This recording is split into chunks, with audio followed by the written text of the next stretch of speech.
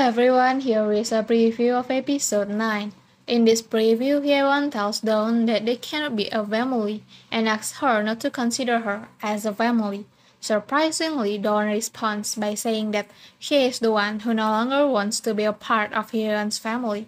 She believes that Hyewon is the one at fault and that she cannot receive any further treatment because of her actions.